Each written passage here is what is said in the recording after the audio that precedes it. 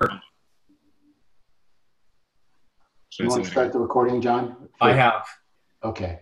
All right. So, John, Kelly, watching this recording, we just acknowledged that we're starting the recording now, 12 minutes in, and we were going over with Rob the agenda. He's aligned with that. We're going to speak more, John, to your piece about the leadership initiative. We'll speak to it later in this deck. And I apologize, just to include Kelly, Rob, would you mind repeating what you just said about where you're at with the leadership initiative piece? Yeah, I think there's, so for myself and for Craig, there's a large appetite for the leadership initiative as being what can be truly transformational for the organization and for our leaders.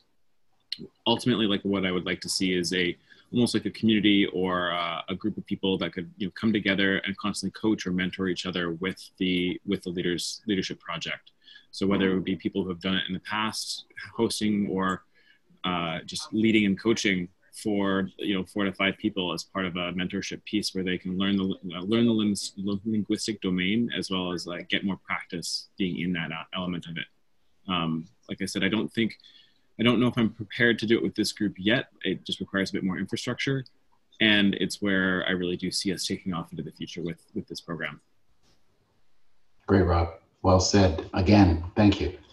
All right. Okay, now back to what we're going to cover tomorrow, Rob. So after we do the agenda, which was right there, I'll continue into the intended outcomes for today's conversation. We have 3 intended outcomes. One is connecting you.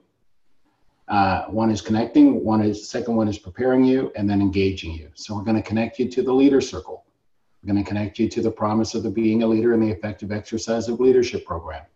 We're going to connect you to one another as participants. We appreciate there are people on this call from Edmonton, from Claire's home. We appreciate people on this call from Edmonton. We appreciate that there are people on this call and being in this program from head office. So one of the things that we hear from people out of doing this program is they have an expanded connection to one another beyond how you start off. So this call today is the beginning of that as well. And we're going to prepare you to how to powerfully launch yourself into being a leader. We're going to prepare you to begin speculating on your leadership initiative. We'll say much more about that before the end of this call, and we'll expand on your leadership initiative on the one-on-one calls that we'll be talking to you about as well. And then we're going to be engaging you in what's possible for you out of your participation in being a leader, and we'll engage you in addressing any questions, comments, and any yeah buts. Okay? Yeah buts. Yeah buts. And then the logistics for the call. Today's conversation is scheduled 1:30 to 2:45 Pacific. That's 2:30 to 3:45 for those of us in Alberta. This conversation is being recorded for the benefit of anyone that's unable to participate live. We request you read these slides silently to yourself as we go through today's conversation. We found that your retention, of the information goes up exponentially when you read along with us as we say it out loud. And we ask if you want to have something to share or you have a question, simply come off mute, say your name to get our attention, and then return yourself to mute afterwards. And we ask that you continue to be responsible for any background noise as we participate on this call. So that is, stay muted unless sharing. So Rob, I'm assuming the majority of people inside the Earls culture are on video calls like this often. Is that accurate? Yeah, so I was going to ask, would you prefer, so one thing that I noticed is that unless we state in the video, like in the email calendar, that this is a video call and we request that they're on video, they might just choose to take this on their phone. So in the email, I'm planning on sending an email today just to make sure they know there's no homework, and here are some things to know going into the conversation tomorrow. Would it be appropriate for me to request that that they're on their video? For sure they need to be at a computer and they need to be on the video. I prefer that as well. I prefer everyone's on. And in truth, we have lots of people that come on their phones using the Zoom app, and the phones work really well, honestly. Yeah. People use headsets or whatever. As long as they have video, that's the thing. It's up to you, computer or phone, as long as they have video. As long as they're broadcasting video is what I ask. Yeah. Okay. They can see whatever's going to be on a screen, right? So that they're not driving and doing it at the same time. Absolutely. Right. Great. Very, very good. Thanks, Rob. Nice.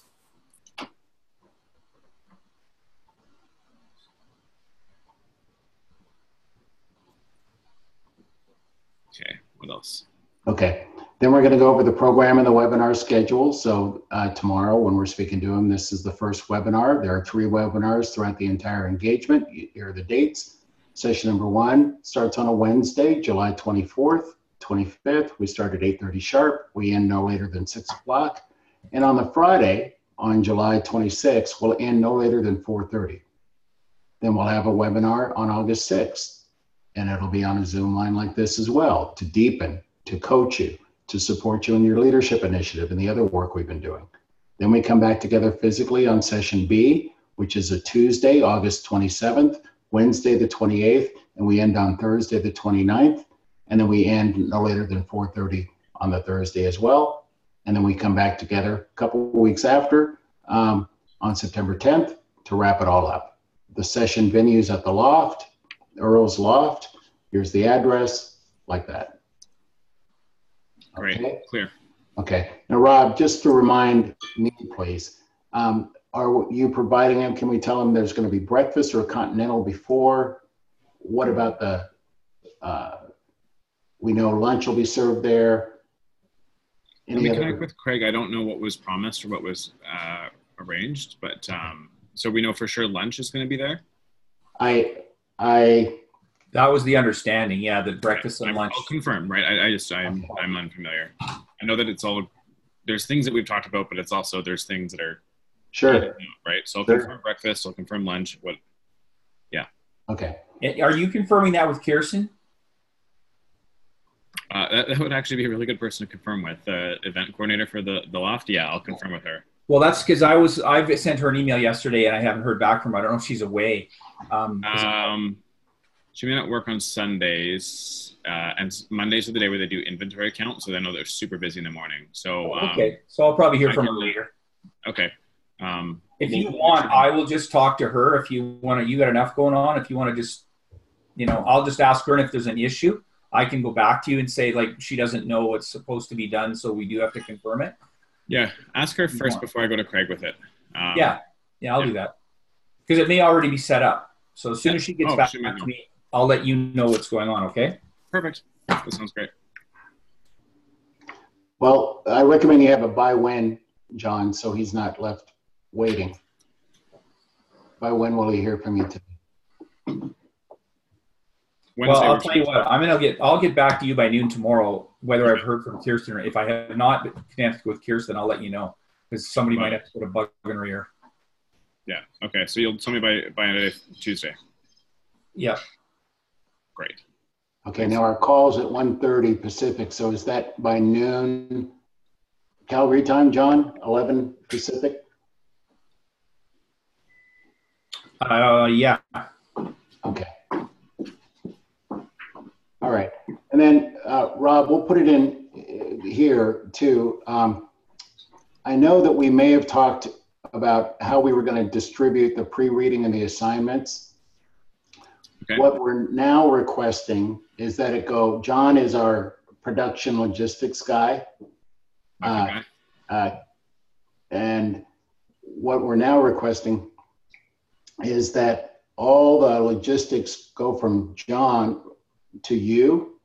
So the pre-reading and the assignments and all the things that we're going to reference tomorrow, if you, and I don't mean you, Rob, it could be the other woman you're talking about, John, what's her name again?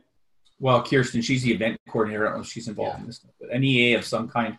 And it's not all the logistics. It's just we're going to have documents to send out. And if we send them to you guys and you do it internally, then it all goes to everybody. You're asking me to email it to the group versus print it out, right? Is that what I'm hearing? Yes.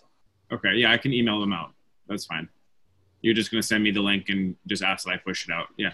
Okay. That's clear. And that would be from all the way through September 10th, if we have any other handouts or any other things to give out to them. Or Rob, you could tell John, no, don't give it to me, give it to Kirsten. But we just are looking for a person inside of Earl's. Yeah, that's clear. I think, so that'll be from me for now. And as we move forward, I'm hoping to hire a coordinator for these projects. So that's part of, it'll be for me this time in this round, but we'll, okay. Make it so much work. Just make it super easy for me. That's all I ask. Great. Yeah. John will do that.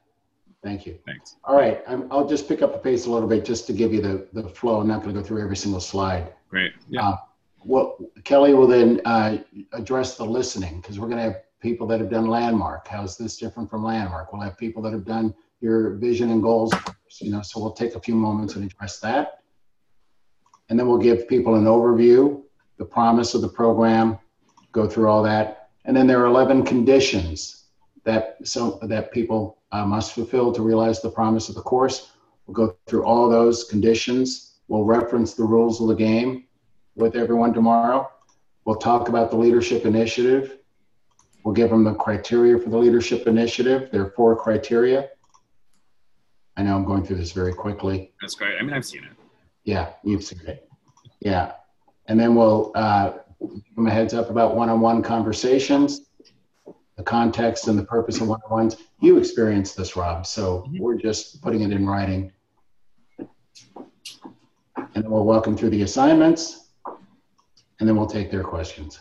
Great. Awesome. Pretty straightforward. Straightforward.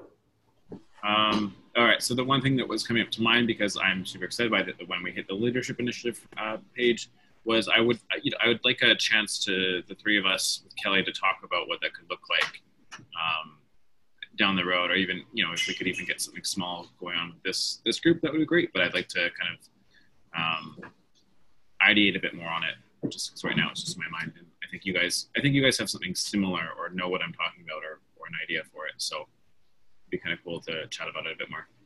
Do you want John to schedule that occasion with the 4 of us before July 25th or between July 25th? No, let's have it after. So just to give you more context on what's happening in my world, we're implementing a new a learning management system where I'm revamping and putting in all our new learning curriculum. So I'm really just trying to get my head down and begin pumping out some new learning content for our leaders. So it doesn't need to be right away. It could be spaced out a couple of weeks or kind of go from there. It's one of those things that I think it's a big game changer, the initiative, and I want to start talking about what that infrastructure would require. Like if it requires coaches, how many does it require? And then if we could use our LMS to kind of support it as well. Love it. Great. Yeah. Okay, John. It could just be a conversation I have with John and talk about it, or all 4 of us, or it's not one of those things that. Definitely, Kelly, that's going to be in Kelly's domain. She's our chief. She's accountable for the program delivery and design overall. Yeah. So that's definitely a conversation that John can schedule with. That will her at a minimum. Awesome. In the next couple of weeks would be great. Or I'm busy, so it's kind of one of those things that doesn't need to be right away. It could be, give me a nice break to talk about the awesome, fun leadership stuff. Awesome. Great. And then, John, do you need Rob for a hotel recommendation, or is that part of what you have with Kirsten? I just wanted to ask the question whether I should deal with Kirsten on it, whether you already know what hotel you're going to be. Yeah, ask Kirsten. I don't spend much time in hotels here in Vancouver, so. Well, it was more that somebody's coordinating for the 7 or the 6 people that are coming in, or 5 people that are coming in. Oh yeah, if they're going somewhere, if there's a rate, or if there's something that we're going on. I wonder who's coordinating that. It's not me. Ask Kirsten, and if she doesn't know, then I assume it's me. I'll ask Kirsten and find out. Yeah, maybe it's not done yet. This will initiate something. Yeah. All right. Okay. Okay, John, in our remaining minutes, anything else off your list, John, that we have? One-on-one calls. We're going to be doing one-on-one calls with everybody, Rob. And do people know that? Can we say that tomorrow? It's okay? Because we'll be bringing it up. I don't know if I know that, but I think it's safe to say tomorrow. Okay. Our people love any chance they get to talk and talk about development and leadership. So I don't think it'll be very, very welcomed. Okay. All right. Well, we'll be doing that before July 25th or 24th. So it'll be after the column for the 24th. We'll talk to them about it tomorrow. The only thing, so just keep in mind for you as you think about scheduling them, our people from our operations teams in the stores, Mondays are kind of like a no-go day because they're doing inventory, they're super busy, but that's a good day to try and hit up as many people from head office as you can on Mondays for those things. So if you're kind of thinking about your schedules, because Mondays, we don't, anyway, a little peek inside. The other thing that came up for me there, Brian, as you were talking about, and I realized I only have 3 minutes, so I'm quickly talk about this. The listening that can come up, or the things that for you to be aware of. there is and I think I brought it up with Kelly and with Kelly. There is a current understanding of what on the court means, and it's not what we talk about in being a leader. So that might be something to just, I'll bring it up in terms of the other pieces that we talk about, but just so you know that they'll be thinking about on the court in a different way than what we talk about here. Yeah, that's perfect. When we get to the what's in the listing, please pipe in on that, Rob. You bet. Yeah. Okay, and will you know everybody on the call, 50% of the people on the call? How many? About probably the majority, probably about 50. I've tried to connect with them, as many of them as possible. I don't really know the ones from Alberta. I know the ones from BC, but Alberta's a little bit more of a question mark for me. Okay, anything for you, John, before we let Rob go? No, I don't. I've got everything I need. That's all for our list. Rob, thanks, man. We'll see you tomorrow. Awesome. Thanks. See you tomorrow. Thanks, Bye. Rob. Bye-bye. Bye. Okay, John, anything, Kelly's still watching, anything for you to include for that call? No, but I wish we'd known about the pricing beforehand, because I wasn't sure about requesting him to do that work. There's only 5 people that aren't getting the grant, so it's not that big a deal. So we don't really need their support. And the thing is that they're actually paying for the venue and everything. So this is like manna from heaven for us. So it was all, if I had the conversation before, I would have said, we shouldn't really bug him. But the reality is it's only an email, and he's got a group email for it. So I'm not going to get fussed about it. I'd feel better about him sending them out than having Robin send them, honestly. So yeah, you got it. Yeah, good. And I didn't get that 5 people aren't going to get it. No, they just haven't got it yet. Yeah, I haven't got it yet, that's thrilling news. So now we're looking at potentially 125 for this. Yeah, and then plus those other 5 people, even at $2,500 a piece, it's $12,500. So it's $137,500 or $150 is what we're talking about. So it's turning out to be quite awesome, actually. I don't think so. 25 times 5 is 125. Oh, 2,500 times 5 people. Yeah. It's 12,500. Yeah. Okay. Yeah. You should always know you're always faster than a calculator. So anyway, it's 137.5 versus 150 is probably what we're guaranteed at this point from the sounds of it. So I just didn't think we don't have to lean on him too hard. But I think totally fine. Keeps him in the loop. Also gets him to know what's going out before it goes out. I mean, if I'm them, I'd like to have a look before it goes. So it was good. It was really good. I really like Rob. He's a really, really good guy to deal with. He's on it all the time. Knows what's going on. I'm going to put a call into Kirsten right now, Brian, so that I'm not going to wait for her any longer. And I will get that other stuff organized. All right, John, just one last thing. I'm just calculating before I reply to Craig. Mm-hmm. I did get it right. I do mean Craig, not Rob. So his out of pocket for 25 people times 16.5,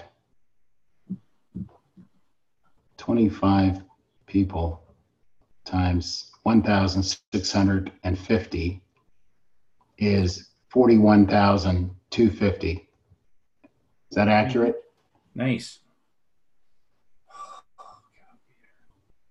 Let me just check. Sorry, I was writing. Yeah, 41,250. Yeah. So then he's also looking at 5 people at 2,500, which is 12,500 additional, right? Yep. So his out of pocket right now is 53,750. And then he said in his email TNA plus TNA. So travel and I don't know what that was.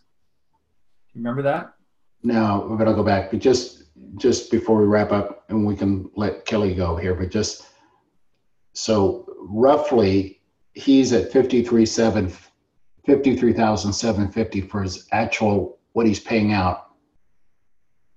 Am I accurate so far, John? That's right. Yeah. So for me to insist that he pay the 40 grand, he's not, even worst case scenario, he's not giving us 40 grand as soon as possible, that he wouldn't have paid anyway, right? There's absolutely, had he really looked at this, to Kelly's point about integrity, they would have paid us that 40 grand on June 15th, irrespective of anything else. Yeah, well, I'm causing the matter. What I did not do is I didn't manage prompting him before June 25th. I never got him an invoice. So clients pay on an invoice. I assumed he would pay it off of the letter of agreement. So I'm fully responsible. Okay. All right. Well, then they may but this is really, really good news. Kelly, this is good news. Yeah. Yeah. Good work, Brian. All right, John. And then John, separately, after you get complete with Robin about the breakdown with the schedule and Tony, separately, you'll have Tony manage you, me, and Kelly being scheduled. We won't take that through Kirsten because that'll be too complicated. Yeah. And I'm available starting July 2. And you heard what he said about avoiding Mondays. I wrote that down, yeah. Okay. Yeah, I'll let Tony work that out. I've also had a conversation with Tony, and he's looking into Adele. Perfect, John. She does do some work with them, and so he's giving her the specifics of what I've asked her to do and when to be available, and he's going to get back to me to see if she can do it. Great, John. Thank you. Okay, and you'll send this recording off to Kelly as well? Yeah, and do you want to send me back the slides that you just delivered because you made a couple changes while the three of us were on the phone? I will. And then I'll send those to, there's something else I wanted to do with them. I got a note someplace. All right. Thanks, All right. John. Good luck tonight. Okay. Thank you. Bye.